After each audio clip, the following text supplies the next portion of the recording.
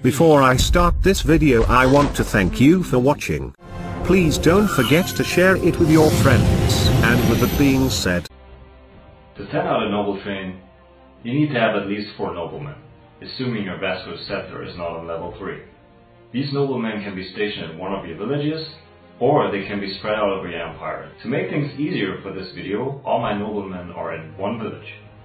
First things first, never ever send an attack with several noblemen.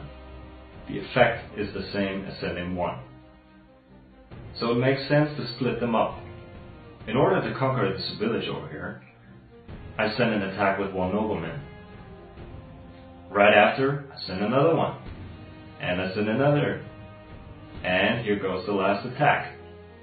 In the last attack, I also send my paladin. He's equipped with Vasco's Scepter, as you can see, so the loyalty loss of the last nobleman is increased. With this running noble train, I make sure I conquer this village within a few seconds. After some time, you get more experience in the game, and you manage to time these attacks really well, so you can take over an enemy village within a blink of an eye. I hope this video helped you. If you liked it, please hit that like button. You can subscribe for more content and check out my other videos. Now get back to the game and crush your enemies.